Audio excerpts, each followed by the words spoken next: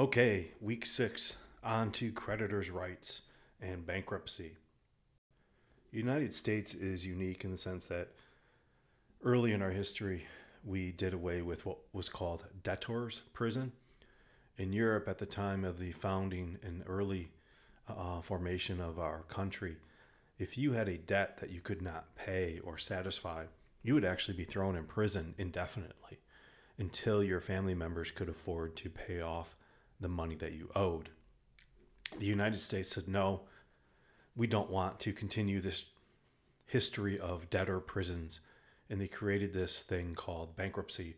And bankruptcy is essentially something that it's a formal process through a court. It's the federal court system that allows debtors, people who owe money, to either be absolved of that debt or work out a structured payment. So the issue then is, what if it's a business to business setting and you owe me money and you file for bankruptcy? I am a creditor, you are the debtor. What are my rights when somebody I'm doing business with files for bankruptcy? Before we discuss bankruptcy, creditors' rights within bankruptcy specifically, let's look at generally what are creditors' rights. So if I am the party that is owed money, I have a right to sue the debtor to seek a court judgment ordering payment. If I win that case, then it's up to me to enforce that via my attorneys, my counsel. There might be a security interest via the contract. So if you provided collateral in the terms of the contract, let's say you collateralized some land, then I can seize or sell that land. If I am a contractor, I might have an automatic statutory secured interest in the building. That means if I'm a roofing contractor and you owe me $50,000 for a roof on a small business, when you sell that building, I will be paid because there's a statutory lien. If an individual owes me money, I can seek wage garnishment. That's not easy. There are a lot of rules, but it is something. So I can get a percentage of your paycheck. And I can place a lien on other property to secure repayment of debt. That's kind of a catch-all because it's very case specific. But the most common would be I sue you seeking a judgment in a court of law.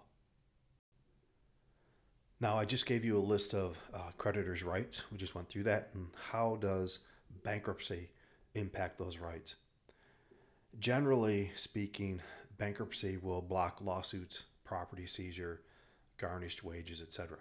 As if you are a creditor, as soon as you learn that the debtor has filed bankruptcy, stop all action and get an attorney, because there are incredible penalties if you pursue collection outside of the bankruptcy court system for somebody who has sought the protection of the bankruptcy court. Let's look at Chapter 7 and 13. So there are different types of bankruptcy that are filed. Chapter 7 and 13 are the most common. Chapter 7 is typically a consumer filing, meaning an individual files for Chapter 7. Most often it's filed because I have allowed my credit card debt to get exceptionally high. I don't have a home with a lot of equity or home at all, and I have a modest vehicle, very little in terms of personal assets.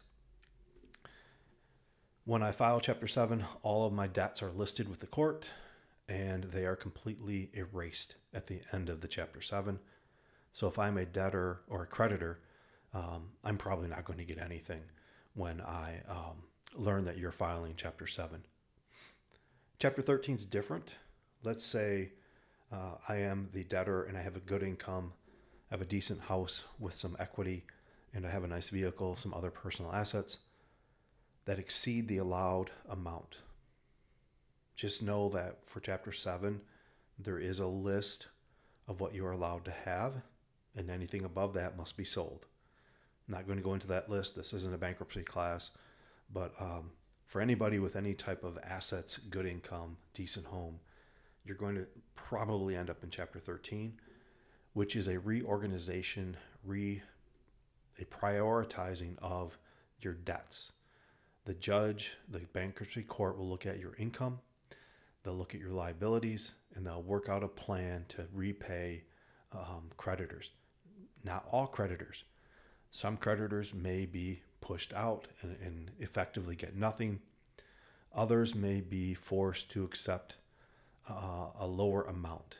So it is a reorganization of your debt. Now, Chapter 7 is specifically for business. Okay? And so we're going to focus on Chapter 11 in more detail. As soon as a business files for Chapter 11 bankruptcy protection, all creditors must immediately cease all collection efforts. That's called an automatic stay.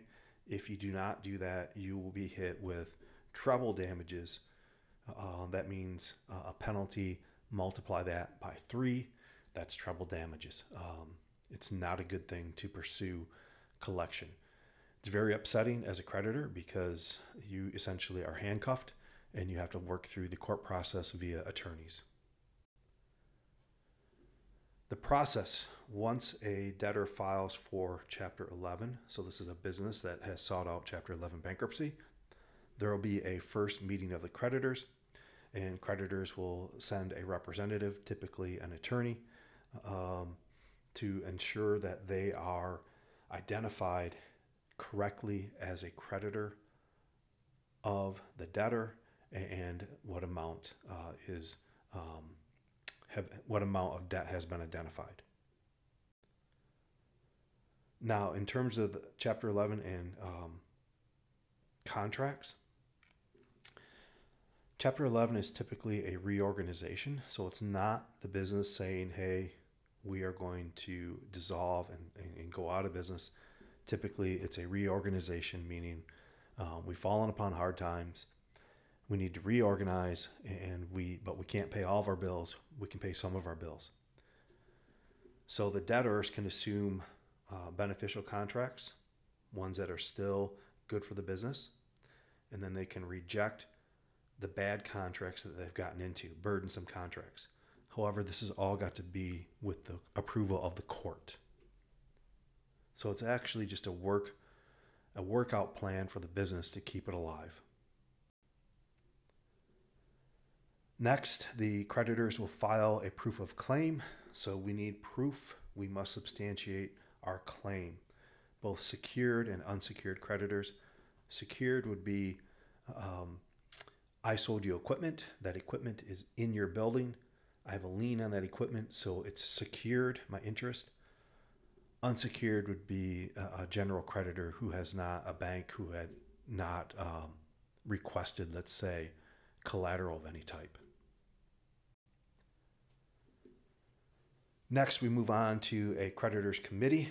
So larger groups of unsecured creditors will have their attorneys form a committee, and that is essentially to ensure that they get at least a portion of what they are owed. Then we get to the negotiation, the final phase of the Chapter 11 bankruptcy. Creditors negotiate the debtor's reorganization plan terms. So we can send our attorneys to court and attempt to negotiate to the benefit of our client to the extent that they are able. And again, Chapter 11 is a reorganization of the debts owed with the hope of decreasing the financial burden on the business so that they can continue to survive. Thank you very much.